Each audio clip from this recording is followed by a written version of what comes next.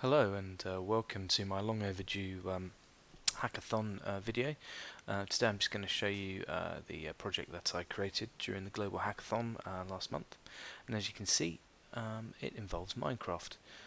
For those of you that aren't aware what Minecraft is, it's a Java based game that allows you to interact with a virtual world of blocks. As you can see, I'm just destroying some blocks here, and I can place some blocks as well.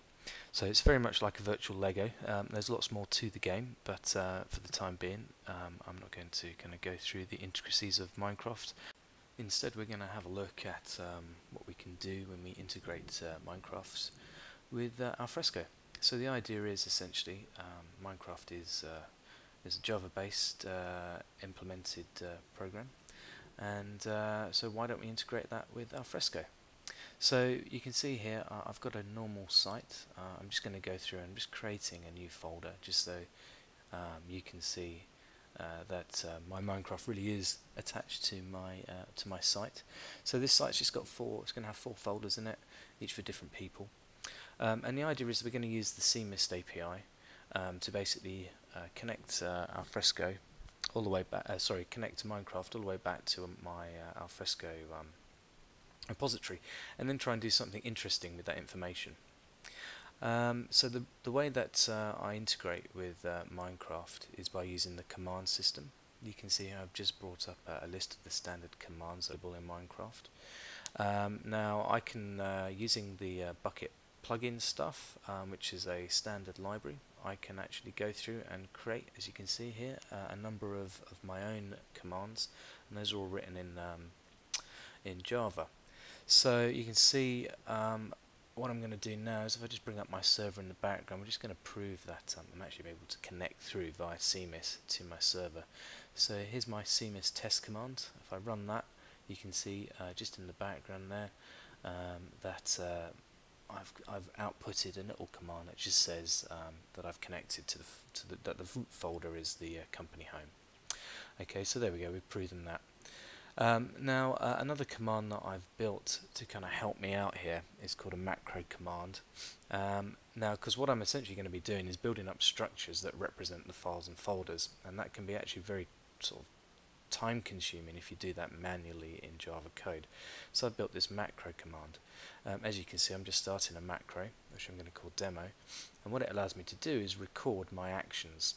So I'm just going to place a few blocks here, a couple of red, a couple of yellow. Just a basic structure.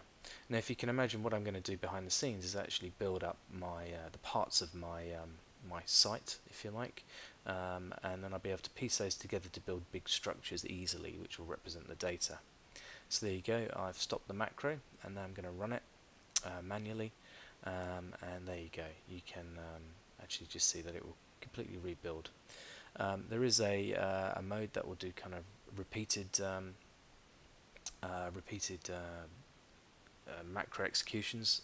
I've actually just typed that in wrong. I won't dwell on that, but essentially it's a little toolkit that is going to help me piece together, if you like, the elements that I'm going to need when I start to build out representations of the data in Alfresco, which is the purpose of this.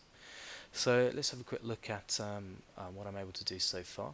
I've got a build command, and I can specify what I want to build, which is a site, and I'm actually going to give it the name test, which links through to that site in the background.